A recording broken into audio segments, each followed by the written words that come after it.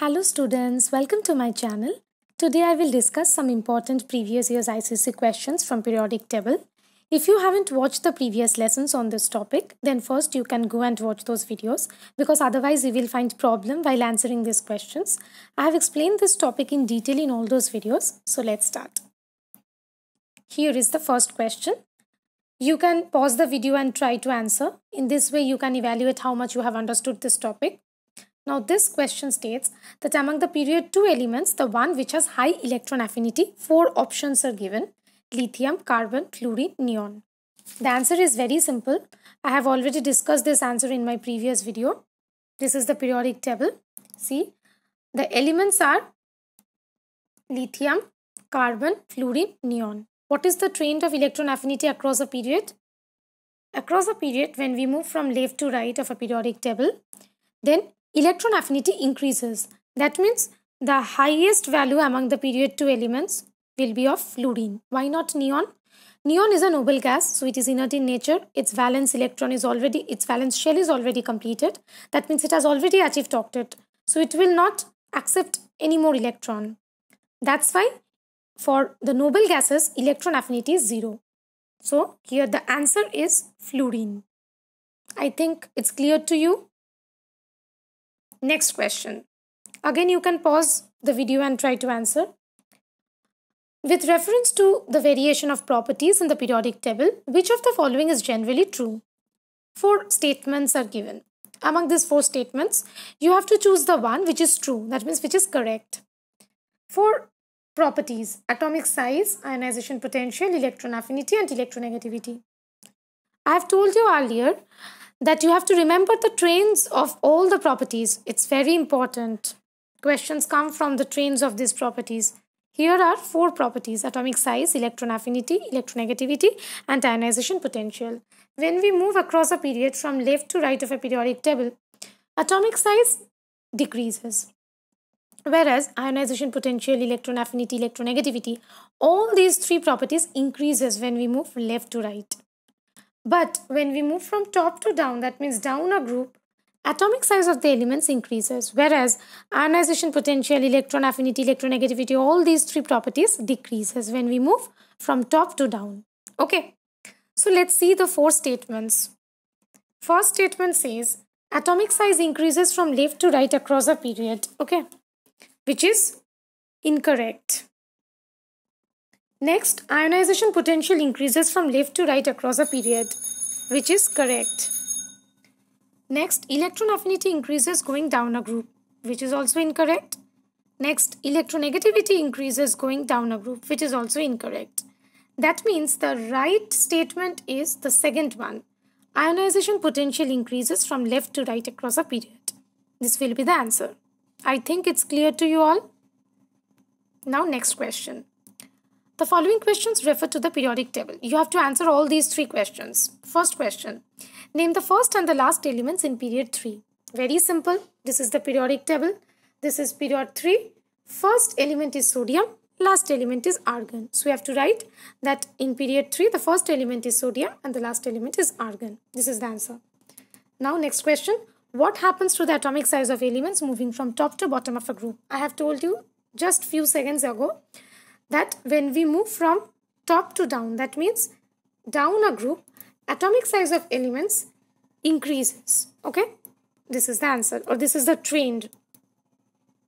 Next question is, what is the common feature of the electronic configurations of the elements in group 7? See, in my previous video I have told you that the group number signifies the number of electrons that are present in the valence shell of an element. Those elements who are present in group 7, that means all those elements will contain 7 electrons in its valence shell. And the question is, what will be the common feature of the electronic configuration? So the common feature in the electronic configuration of all those elements who are present in group 7 is, all those elements will have 7 electrons in its valence shell. I think it's clear to you all. Next question. You have to carefully read the question. The question says the elements of one short period of the periodic table are given below in order from left to right. Short period. Here the period number is not mentioned. You have to look at the elements lithium, beryllium, boron, carbon, oxygen, fluorine, neon. And the first question is, to which period do these elements belong? I have told you that you have to memorize at least the first 20 elements of the periodic table, and that too in chronological order. That means according to their atomic number, in a chronological order, you have to memorize the first 20 elements of the periodic table. And if you memorize, then it will be very easy for you to answer this type of question, because looking at the element, you will understand that this element belongs to group 2, I mean period 2. See, lithium, beryllium, boron, these elements belong to period 2. Okay, so the answer will be the elements belong to period 2. Next question, one element of this period is missing. Which is the missing element and where should it be placed? See, lithium, beryllium, boron, carbon. After carbon, there should be nitrogen. So nitrogen is the missing element and it should be placed between carbon and oxygen. Look at the periodic table. Here you can see after carbon, nitrogen is present, which is placed between carbon and oxygen. Okay, I think it's clear to you all. Now next question. Next question is, which one of the elements in this period shows the property of catenation? What is catenation? Catenation means the element will have 4 valencies. You will study this concept in detail in the chapter of organic chemistry. I will make a separate video on that topic. In that video, I will tell you in detail that what is catenation. For now, you have to remember that carbon is the element. Carbon has 4 hands. It has 4 valencies. So that's why this is the element which shows the property of catenation. Clear? Next, place the 3 elements fluorine, beryllium and nitrogen in the order of increasing electronegativity. 3 elements: fluorine, beryllium, nitrogen. These 3 elements. What is the trend of electronegativity across the period? When we move across the period from left to right, then electronegativity increases. That means least will be of beryllium and highest will be of fluorine. We all know that fluorine has the highest electronegativity. So highest will be of fluorine. And we have to arrange these 3 elements in increasing order. That means from least to most. Least will be at the left and most will be at the right. So let's arrange. First will be beryllium, then nitrogen, then fluorine. Beryllium, then nitrogen, then fluorine. You have to give an arrow and here you have to write that it is in increasing order of electronegativity. Okay? I think it is clear to you all.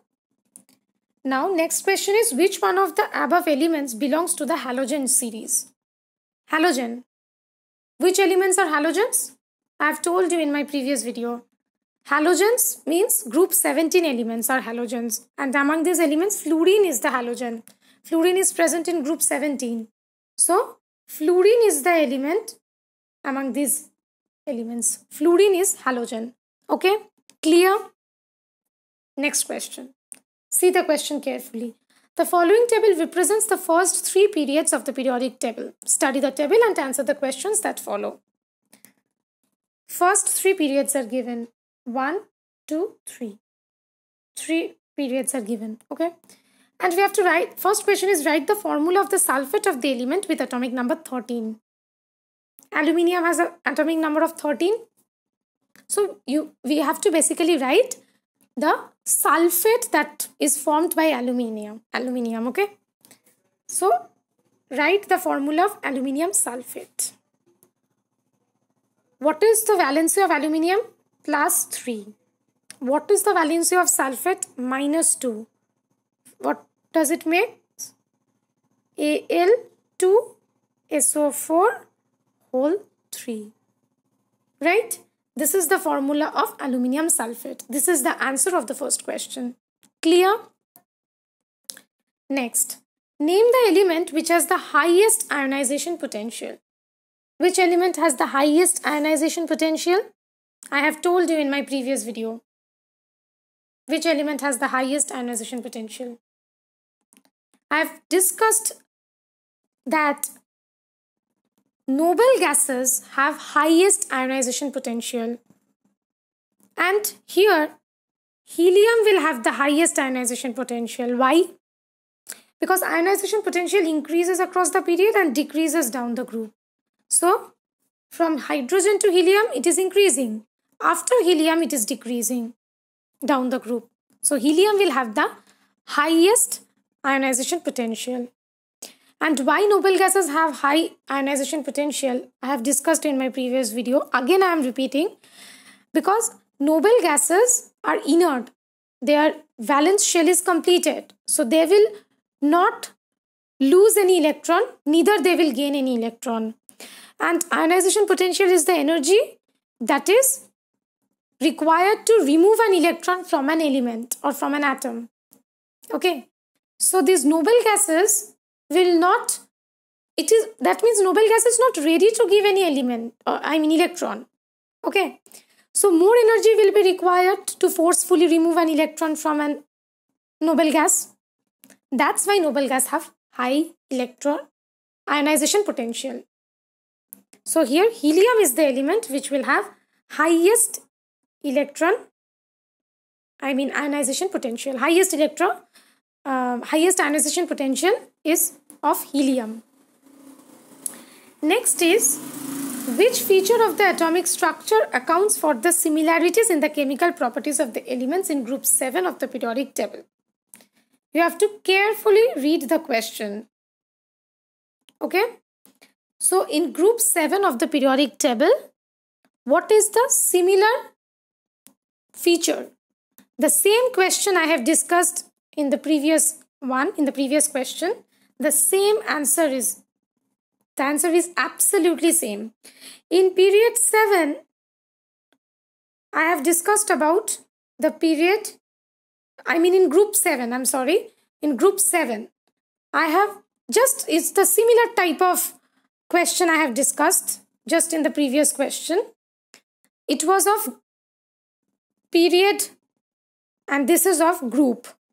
So all the elements that are present in group 7 will have 7 electrons in their outer shell, right? Outermost shell. Why? Because group number signifies the number of electrons present in the outermost shell. Exactly the same answer. All the elements who are present in group 7, they will have 7 electrons in its valence shell, right? Now next question.